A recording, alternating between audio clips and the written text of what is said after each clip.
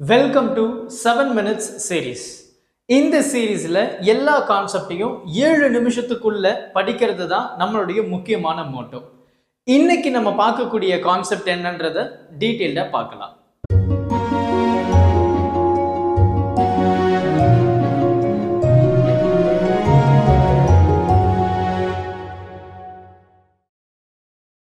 இன்னைக்கு நம்ம பார்க்கக்கூடிய கான்செப்ட் வந்து இன்னொரு முக்கியமான கான்செப்ட் அப்படின்னு சொல்லலாம். வேவ் ஆப்டிக்ஸ்ல இன்டர்ஃபரன்ஸ் கான்செப்ட் நிறைய ஸ்டூடெண்ட்ஸுக்கு வந்து இருக்கக்கூடிய மிகப்பெரிய கன்ஃபியூஷன். ஸோ நமக்கு என்ன சொல்லியிருப்பாங்க அப்படின்னா, let us say this is your source 1 and then இது வந்து சோர்ஸ் 2 அப்படின்னு வச்சுப்போம். இதனுடைய டீட்டெயில்டான பார்ட் வந்து நம்ம டபுள் ஸ்லிட்ல நம்ம பேசுவோம். பட் ஆஸ் ஆஃப் நவ் வந்து நமக்கு சென்டரில் ஒரு பாயிண்ட் இருக்கு அப்படின்னா இதனுடைய டிஸ்டன்ஸும் சேம். ஸோ ரெண்டுமே வந்து சேம் டைம்ல தான் போய் ரீச் ஆக போகுது. அதுல எந்த ஒரு டவுட்டும் கிடையாது. அண்ட் இன்டர்ஃபரன்ஸ் அப்படின்னு சொல்லும்போது நம்ம constructive interference and destructive interference அப்படின்னு சொல்லிட்டு நம்ம ரெண்டு பிரிச்சிருக்கோம். அதாவது எனக்கு வந்து இந்த மாதிரி ஒரு வேவ் இருக்கு அண்ட் இதே மாதிரி இன்னொரு வேவ் இருக்கு அப்படின்னா இதனுடைய அடிஷன் எப்படி இருக்கும், பெருசா இருக்கும். பிகாஸ் பிளஸும் ஆட் ஆயிடுச்சு, மைனஸும் ஆட் ஆயிடுச்சு. இது வந்து டிஸ்ட்ரக்டிவ் அப்படின்னு சொல்லும்போது ஒரு வேவ் வந்து இப்படி, இன்னொரு வேவ் வந்து இதுக்கு அப்படியே ஆப்போசிட்டா இருக்கும். ஆட் பண்ணும்போது எப்படி இருக்கும், என்னுடைய resultant plus minus 0, minus plus 0. அப்போ என்னுடைய ரிசல்டன் வந்து இப்படிதான் இருக்கும். இது வந்து டிஸ்ட்ரக்டிவ் அண்ட் அது வந்து கன்ஸ்ட்ரக்டிவ்னா உருவாக்குறது, டிஸ்ட்ரக்டிவ்னா அழிக்கிறது. அதுதான். அப்போ நமக்கு வந்து இங்கே ஒரு பாயிண்ட் இருக்குன்னு சொல்லும்போது இந்த பாயிண்ட் இங்கே போகிறதுக்கும் டிஃப்ரென்ஸ். ஸோ இந்த ரெண்டு பாயிண்ட்டுக்கு இருக்கிற டிஃப்ரென்ஸ் வந்து இதுதான். அண்ட் இதுதான் இதுக்கு இடையில இருக்கக்கூடிய அந்த ஃபேஸ் டிஃப்ரென்ஸ் அப்படின்றத நம்ம டபுள் ஸ்லிட்லேயே நம்ம பேச போகிறோம். அப்போ நமக்கு இந்த மாதிரி ஒரு ரெண்டு சோர்ஸ் இருக்கு. அந்த ரெண்டு சோர்ஸ் இந்த பாயிண்ட் பியை வந்து ரீச் ஆக போகுது. அப்போ இதில் இருக்கக்கூடிய ஒரு டிஸ்டன்ஸ் இருக்கும், இதில் இருக்கக்கூடிய ஒரு டிஸ்டன்ஸ் இருக்கும். Obviously there is a phase difference, lakh. இது பின்னாடி இருக்கு, இது முன்னாடி இருக்கு. ஸோ நான் என்ன சொல்ல போறேன் அப்படின்னா, என்னுடைய y1 உடைய டிஸ்பிளேஸ்மெண்ட் நான் என்ன சொல்ல போறேன், a, ரைட்டா? ஸோ a சைன் தீட்டா அப்படின்றத நான் சொல்றேன். அப்போ அந்த சைனை நான் என்ன சொல்ல போறேன் அப்படின்னா omega t, right? Sine omega t அப்படின்னு நான் சொல்லிட்டேன், தீட்டா தான். அண்ட் தென் y2 நான் என்ன சொல்றேன்னு பாருங்க, a, right? So first a1, இது second a2 sign of omega t plus 5 அப்படின்னு சொல்றேன். அதாவது அந்த ரெண்டுத்துக்கு இடையில இருக்கக்கூடிய அந்த டிஃபரன்ஸ், அந்த ஃபேஸ் டிஃபரன்ஸ் தான் இது, இந்த 5 இது. அப்போ என்னுடைய டோட்டல் வேல்யூ எப்படி இருக்க முடியும், y total which is equal to இது ரெண்டுத்தையும் ஆட் பண்றேன். அப்போ a1 சைன் ஒமேகா டி, அதுக்கப்புறம் plus a2 sine omega t plus 5 அப்படின்னு நான் சொல்லுவேன். இப்போ இதை பார்த்தீங்கன்னா சைன் a பிளஸ் பி ஃபார்மெட்ல இருக்கு. அப்போ sin a plus b என்னது, sin a cos b cos a sin b. அதை நான் அப்படியே எக்ஸ்பிரஸ் பண்ண போறேன். அப்போ எப்படி எழுதலாம் பாருங்க, a1 sin omega t, இதை நான் என்ன சொல்லிட்டேன், a2 sin of omega t cos of 5 and then plus நமக்கு வந்து பார்த்தீங்க அப்படின்னா sin 5 and then cos omega t. இந்த a2 வந்து இந்த ரெண்டுத்துக்கும் காமனா இருக்கு. அப்போ a2 இங்கேயும் வரும், நான் அப்படியே எழுதுறேன் பாருங்க, a2 இங்கேயும் வரும் and then இங்கேயும் அந்த a2 வந்து வரப்போகுது, காமனா இருக்கு இல்லையா? ஸோ இப்போ a2 கரெக்டா? இப்போ நான் என்ன சொல்ல போறேன் அப்படின்னா, ஒரு சின்ன சின்ன சேஞ்சஸ் மட்டும் நான் பண்ண முயற்சி பண்ண போறேன். அப்போ இந்த ரெண்டு இடத்துல இருந்து பார்த்தீங்க அப்படின்னா நமக்கு என்ன காமனா இருக்கு, சைன் ஒமேகா டி வந்து காமனா இருக்கு. அப்போ நான் எப்படி எழுதலாம், a1 and then இங்க சைன் எடுத்துட்டேன். அப்போ a2 cos 5 அப்படின்னு இருக்கு இல்லையா? and then sine omega t நம்ம காமனா எடுத்துட்டோம்ப்பா, ரைட்டா? and then plus இங்க வந்து பாத்தீங்கன்னா a2 and then you have sin 5. இதை நான் அப்படிதான் வச்சிருக்கேன், எந்த சேஞ்சஸும் பண்ணல. and then வந்து பாத்தீங்கன்னா cos omega t. நல்லா கவனி, நான் சின்ன சின்ன சேஞ்சஸ் தான் பண்ண போறேன், அசம்ஷன் தான். இதை நான் என்ன சொல்ல போறேன், a cos theta அப்படின்னு சொல்ல போறேன்.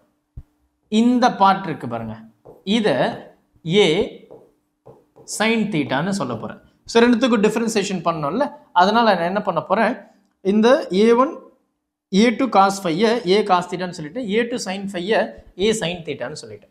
இப்போ நான் இந்த ஈக்குவேஷனை நான் எப்படி ரீஅரேஞ்ச் பண்றேன் பாருங்க, which mean இந்த ஈக்குவேஷனை நான் எப்படி மாத்தலாம், இந்த ஹோல் டேர்மை a cos thetaனும் இந்த sin omega tனும் அப்படியே வச்சுக்கலாம். இதை நான் என்ன சொல்லிட்டேன், a sin theta and then வந்து பாத்தீங்கன்னா cos omega t. இந்த a காமனா இருக்கா, அப்ப a காமனா எடுத்தனா நமக்கு மிச்சம் என்ன இருக்கும் பாருங்க, நல்லா பாருங்க, cos theta sin omega t plus sin theta and then cos omega t. இது பாத்தீங்கன்னா again எப்படி இருக்கு, இந்த format sin a plus b ஃபார்மட்ல இருக்கா. அப்ப இது எப்படி எழுதுவோம், இந்த a sin omega t plus theta இப்படி எழுதுவோமா?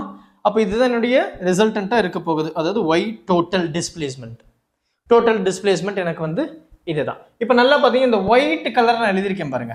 இதை நான் அசம்ஷன் பண்ணியிருக்கேன் இல்லையா? என்ன பண்ணியிருக்கேன்? a1 a2 அந்த cos phi-யை நான் என்ன சொல்லியிருக்கேன்? a cos thetaன்னு சொல்லியிருக்கேன். இது பாருங்க a2 sin phi-யை நான் என்ன சொல்லியிருக்கேன்? a sin thetaன்னு சொல்லியிருக்கேன். இந்த ஈக்குவேஷன் மட்டும் ஒரு சின்ன சின்ன சேஞ்சஸ் பண்ண போகிறேன், நல்லா நோட் பண்ணிக்கோங்க. இதை நான் ஸ்கொயர் பண்ண போகிறேன், இதையும் ஸ்கொயர் பண்ண போகிறேன். அப்போ இதை ஸ்கொயர் பண்ணும்போது a + a2 cos phi-ன்னு இருக்குது. இதை ஹோல் ஸ்கொயர் பண்ணும்போது a + b ஹோல் ஸ்கொயர் ஃபார்முலாவில் வந்துடும். அது எப்படி எழுதுறேன் பாருங்க, a1 square a2 square cos square phi and then வந்து பார்த்தீங்கன்னா 2 times of a1 a2 cos phi. இதெல்லாம் லெஃப்ட் தான். இதே நான் ஸ்கொயர் பண்ணுறேன். அப்போ plus a2 square sine square phi. இது left hand side. Right hand side இதையும் நான் ஸ்கொயர் பண்ணுறேன்ல, அப்போ இதுவும் இதையும் ஸ்கொயர் பண்ணுறேன், இதையும் ஸ்கொயர் பண்ணுறேன், ரெண்டுத்தையும் ஆட் பண்ணியிருக்கேன். இதை ஸ்கொயர் பண்ணும்போது எப்படி இருக்கும்? a ஸ்கொயர் காமனாக இருக்குது, தென் cos square plus sine square இருக்கும், அது வந்து 1. அப்போ a ஸ்கொயர் மட்டும்தான் என்னுடைய வேல்யூ. இந்த இடத்துல பார்த்தீங்கன்னா இது ரெண்டும் சேமாக இருக்கா? a2 ஸ்கொயரை common எடுத்தனா cos square and then sine square, cos square sine square becomes 1. அப்போ a1 square a2 square 2 times of a1 a2 cos phi. நல்லா பாருங்க, a1 square a2 square 2 times of a1 a2 cos phi equal to a square. கரெக்டா? ஏன்னா cos square sine square வந்து 1 ஆயிடுச்சு. இதான் நமக்கு வந்து இருக்கக்கூடிய ரிசல்டன்ட். இந்த ரிசல்டன்ட்டை தான் நம்ம வந்து டிஃப்ரெண்ட் ஃபார்மில் நம்ம மாற்ற போகிறோம். நமக்கு என்ன தெரியும் அப்படின்னா, இன்டென்சிட்டி வந்து directly proportional to square of it's amplitude. அப்போ தானே இந்த ஆம்ப்ளிடியூட் இருக்கலாம் I1, இது I2, ரைட்? இதை நான் என்ன சொல்லலாம்? 2 times of root of I1 root of I2 and then cos phi equal to Iன்னு சொல்லலாம். இது ஒரு ஃபார்ம். இப்போ சப்போஸ் என்னுடைய phi இருக்கு பாருங்க, இது 0 டிகிரியா இருக்கும்போது என்ன ஆகிடும்? இது 1ன்னு ஆகிடும். எப்படி? அது 1ன்னு ஆகிடும். அப்போ இது எப்படி எழுதலாம்? எனக்கு வந்து நல்லா கவனி, 0 டிகிரியா இருக்கும்போது a1 square plus a2 square plus 2 times of a1 a2 cos 0 degree என்ன ஆயிடுச்சு? 1ன்னு ஆயிடுச்சு. அப்போ இது எப்படி எழுதலாம்? a1 plus a2 the whole ஸ்கொயர்னு எழுதலாம். கரெக்டா? ஹோல் ஸ்கொயர்னு எழுதலாம், which is nothing but a square. அப்போ ரூட் ஓவர் அப்படி படிச்சுன்னா இப்படி வந்துடும். அப்போ a equal to a1 plus a2 the whole square, which is your maximum condition. இதே வந்து எனக்கு 180 டிகிரி இருந்ததுன்னா அப்போ என்ன ஆகிடும்? இது cos 180 டிகிரி becomes -1. அப்போ இங்கே வந்து மைனஸ் சைன் வந்துடும். நல்லா பார்த்தீங்கன்னா இங்கே மட்டும் மைனஸ் சைன் இருக்கும். அப்போ a1 square plus a2 square minus of 2 a1 a2, which is nothing but a1 minus a2 the whole square. அப்போ a ஸ்கொயர் இருக்கு, அப்போ ஸ்கொயர் அப்படி பிடிச்சா ரூட் ஓவர். அப்போ this becomes your minimum condition. அப்போ மேக்ஸிமமாக இருக்கிறது கன்ஸ்ட்ரக்டிவ், புரியுதா? மேக்ஸிமம் இருக்கிறது கன்ஸ்ட்ரக்டிவ், மினிமமாக இருக்கிறது டிஸ்ட்ரக்டிவ். கன்ஸ்ட்ரக்டிவ் அண்ட் டிஸ்ட்ரக்டிவ், இதுதான் interference of light, super position principal, addition of waves.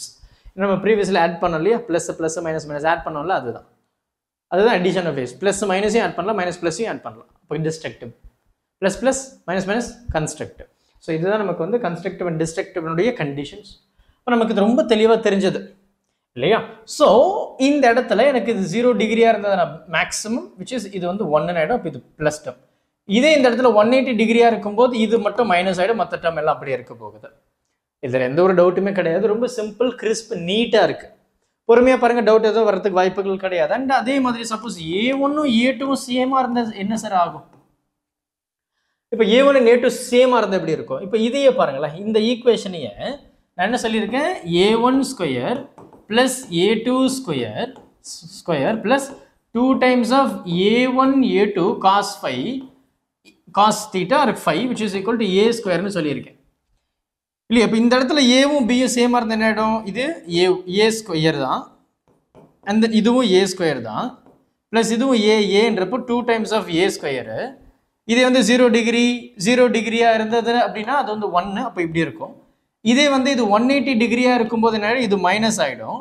அப்போ a square plus a square minus of 2a square இது என்ன ஆயிடுச்சு 4a ஸ்கொயர்னு மாறிடுச்சு இது என்ன ஆயிடுச்சு 0ன்னு ஆயிடுச்சு so this is your maximum which is your constructive this is your minimum which is destructive different formula நான் சொல்லியிருக்கேன் தெளிவா பாத்தீங்கன்னா உங்களுக்கு புரிய ஆரம்பிச்சிடும் நமக்கு என்ன தெரியும் intensity வந்து directly proportional to square of its amplitude அப்ப இது amplitude square அப்ப நம்மளுடைய resultant intensity is directly proportional to 4 times of a square which is nothing but intensity directly proportional to 4I0 அவ்வளவுதான் இல்லையா சோ இதே இடத்துல வந்து நமக்கு cos அப்படியே வச்சுக்கிட்டு they didn't mention the angle but என்னுடைய a and b வந்து சேமா இருக்கு அப்படிங்கற பட்சத்துல எப்படி எழுதலாம் a1 a எல்லாமே சேம் இல்லையா அப்ப a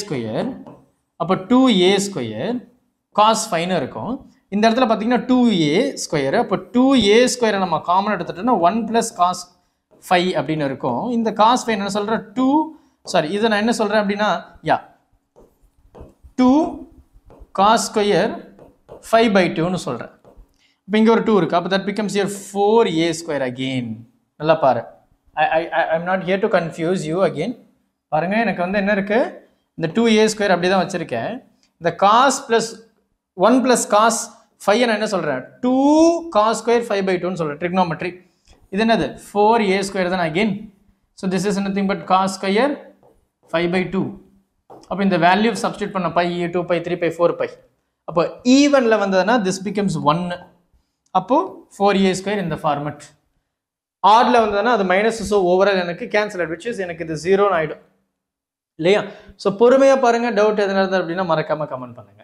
இல்லையா சோ ஈவன் டர்ம்ஸ்ல வரும்போது எனக்கு constructive oddல வரும்போது எனக்கு destructive ஈவன் நம்ம எப்படி sir 2 pi 4 pi 6 pi 7 8 pi even அது oddனா 1 3 5 7 pi அந்த மாதிரி பொறுமையா பாருங்க டவுட் எதனா இருந்தா மறக்காம கமெண்ட் பண்ணுங்க thank you help others with a smile